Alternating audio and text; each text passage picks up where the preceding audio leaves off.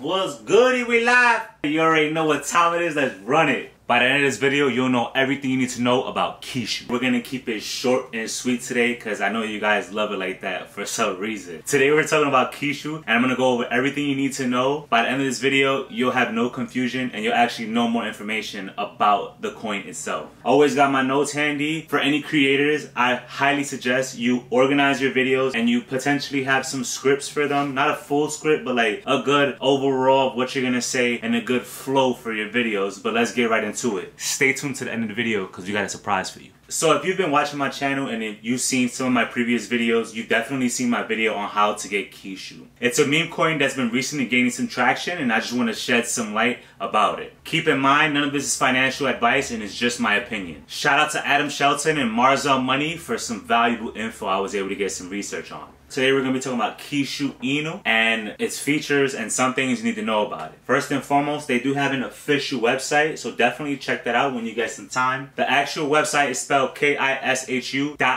literally. In this website, you'll be able to go get some more details and more information about the coin itself and do your own research, what I highly advise everyone to do. The website itself is pretty simple. I like it, honestly, and I like the flow of it. I'm going to go ahead and clear out some of these details so I can do a lot of the legwork for you. After looking at the coin, some people may not like it because it has a high token value in their pool, but some of their utilities play to an advantage of them having that high volume. So 3 things that are key to look at when looking at this coin are its utilities, its volume, and the amount of holder. One of the utilities that people really love is that whenever Kishu is actually used, 2% of the transaction is sent to current holders. So just for having this coin, you can literally generate more crypto. In the form of Kishu, of course. Kishu is fully decentralized and they have their own blockchain network. One thing that a lot of people like about Kishu is the amount of holders. It's very low, so that means it's a great time to get in because not that many people are in the actual market yet. It has about 100 quadrillion coins in supply, which is really high, but it may pay advantage to its utilities. Their roadmap is really strong and I highly suggest you follow them on Twitter if you haven't already to get some updates, and you can definitely check it out in the website. Like I said, I'm going to keep this video short, so I'm not going to get into it, but here's an example of how it would look. Over the past few weeks, like I said, they've been gaining a lot of traction, and these are the numbers that they're actually having. Over the past 14 days, they've had over 410% growth, and it seems to not be slowing down, to be honest with you. Kishu can be obtained through Coinbase Wallet. If you're not familiar with this process, definitely check out the last video I did on Kishu and how to obtain it and purchase it. Long story short, you can connect your Coinbase Wallet to Coinbase, and through Coinbase Wallet, you can use Uniswap to get your Kishu for Ethereum. Beware of the gas fees. Real quick, I want to just go over this. Gas fees, they vary throughout the day and throughout the amount of traction that's in the market. As you may know, Bitcoin is getting a lot of attention right now, so gas fees are actually low, which is great for everybody. Another fun fact is certain times of day have lower gas fees. So if you actually try to purchase something in the morning, you'll have a better chance of getting lower gas fees because there are less people on the market. Everyone's sleeping. It's also been established that in Sarasota, Florida, they will be accepting Kishu as a payment basis for real estate, which is incredible. Another thing to keep in mind is there's a platform called Shop 10 and they've actually recently integrated Kishu and will be accepting it for payment, which is amazing. And finally, the last reason why you want to know about Kishu is because their latest announcement. They're entering the NFT space and also the NFT gaming space. I don't know if you're aware of what NFTs are. They're non-fungible tokens. NFT games are games that incorporate NFTs into their ecosystem. Like I told you, short and sweet. I literally wanted to try and get this video under 5 minutes to get you as much value as possible. Today I'm not wearing my own clothing brand, but you guys already know